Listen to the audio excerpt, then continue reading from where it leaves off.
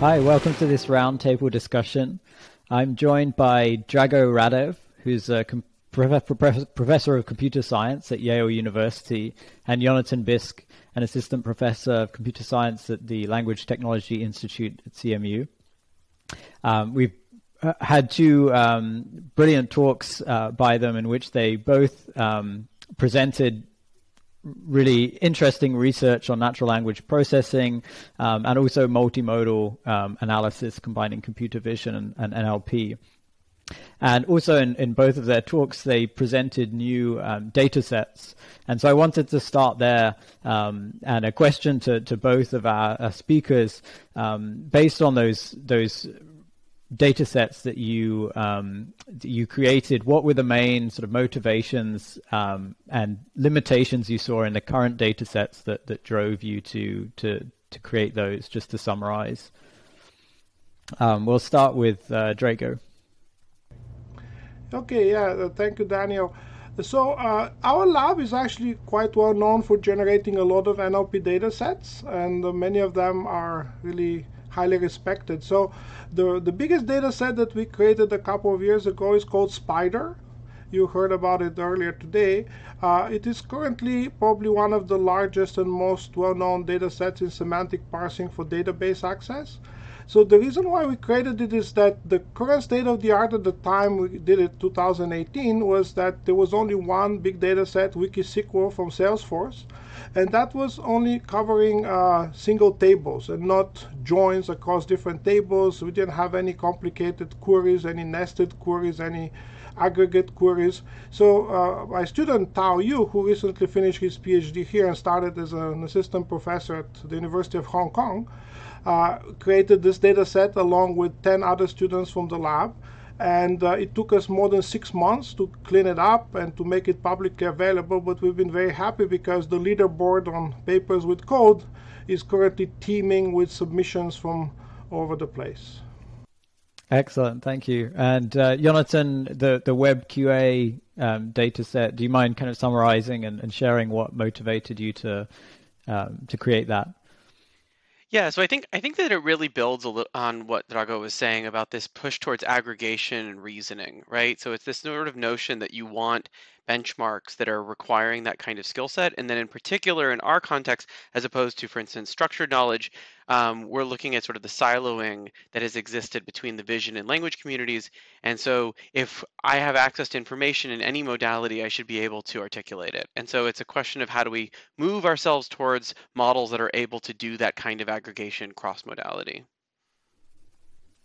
Yeah, and to build off that, you wrote or you spoke about in the talk about unifying a multimodal reasoning model to sort of seamlessly transition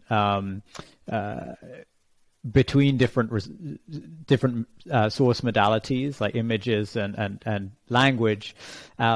Do you think that transformers, for example, are somehow fundamentally limited in the way that they can do that? Or are you hoping just to sort of push that research to basically deal with this better? No, so it's a really good question. I think that I want to separate two aspects. I want to separate sort of the transformer as a machine learning framework and then the implementations of it that we've seen. And so I think that there is perhaps a fundamental limitation to the way that it's being deployed. So we, I think, have historically, and I say historically as in the last 2 to 3 years, seen this kind of a focus on like getting a vision system to produce a pretty small set of natural language labels, and then assuming that we can sort of reason from there. But that's a very limited notion of the world, and it's a very limited notion of what vision actually has access to.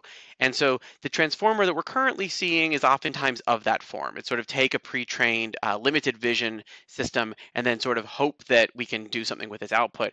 There has been some work in the last year, I think Vilt and some other models like this, which are really starting to change that paradigm, where vision is a first-class member alongside language. And I think that really does start to open this question about, like, what does it mean to build a truly multimodal representation, have a single sort of part of the embedding space that's both an apple as everything that you would see, and also all of the sort of textual knowledge implications, recipes or whatever that you might have. And so that's very much the focus. So I wouldn't necessarily say that the model itself is limited, but the way that we've deployed them hasn't quite gotten there yet.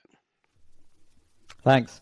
And Drago, you mentioned that many people were using your data sets and the leaderboards were really competitive. What do you feel are the most exciting, where's the most exciting progress coming in terms of achieving those results based on the data sets that you've released? Well, not surprisingly, the most recent transformer models have outperformed the previous systems by quite a lot. We saw a huge jump in the quality of the systems around the time that we submitted our data set to the website. More recently, there have been mostly marginal improvements, and I think that it's time to wait for the next big thing that will come out. Hopefully, I'm hoping something that is a combination of neuro and symbolic methods. Yeah, if I can sort of just jump on, like I think this is like the key insight, right? And Drago is obviously sort of a leader here, but it's this notion that reasoning is not necessarily the same thing as sort of copying, or which is what a lot of these models are doing, or kind of sort of paraphrase kind of things, where we're sort of looking for sort of these simple equivalences in the data. If you actually have to create new data because you, for instance, are reasoning across something, then the symbolic representations are the way that we do it. So it, in terms of if we're writing it down, and so it seems natural that we would want to be moving to models that also have that kind of ability. Yeah, may I add one more thing? So the amount of data that we have is obviously huge, but it doesn't grow at the rate that we really want to build better models. There is always a long tail of things that we have never seen before, just once or maybe even 0 times. I think that the only way that we can deal with this long tail is through some sort of very clever compositionality, so that if you can solve some simpler versions of the problem, which appear much more frequently, and then you find a clever way to combine them, you should be able to cover a lot more of the long tail. Yeah, that's a really interesting challenge, and I think even more potentially more extreme in the case of multimodal these multimodal contexts. Do you foresee there be in the near term being more research pushing beyond image and language and thinking about there's been some interesting work just driving models directly from speech data, for example. Yonatan, are you exploring any modalities beyond? Yeah, so it's one of those things where it's like what I want to do, what's practical, there's sort of like all these versions of that, right? But I think the one in particular that I tend to think a lot about is as a modality is action. So I think if I can build on sort of Drago's comment about the tail, there's sort of the scope of things that have been written about, which is smaller than the space of knowledge. It's, so you have the scope of things that have been photographed, the scope of things that have been recorded, the scope of things that have been spoken, but that's all still smaller than the space of all things. And if you have an agent, the way that a human interacts with the world, that can actually explore and sort of take actions in order to figure out where its knowledge representation is too weak, you can even imagine in simple sort of physics kinds of domains. That's, I think, that piece that's really missing. That sort of curiosity that allows you to choose. But that kind of choose your own adventure style model also brings with it a ton of other challenges, right? The beauty of static data sets is that they are kind of constrained and we can sort of iterate on them and things like that. The second that there is this sort of ability to change the data that you're seeing, you have a moving target. And so that transition, I think, is super important, but also super hard.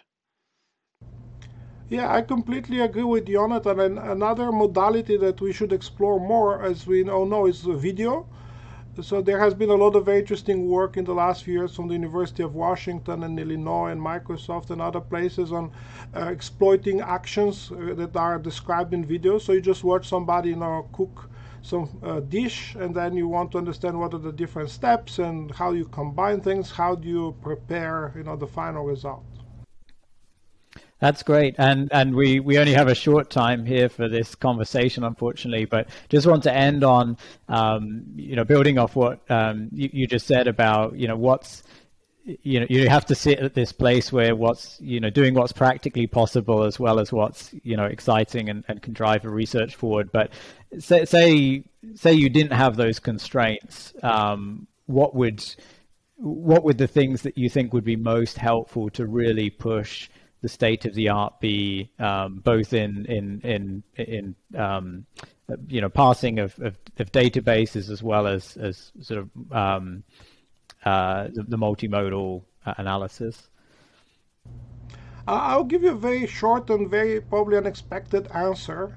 I really believe that we need some philosophers to join this kind of projects who can help us understand the world in a different way, through a different lens from what has been around in the last few thousand years. My one word answer is robots. We need embodiment. Great. Well, thank you very much, Yonatan and Drago. Really appreciate your time and both of your presentations and for this conversation. Thanks. Awesome. Thank you. Thank you, Daniel.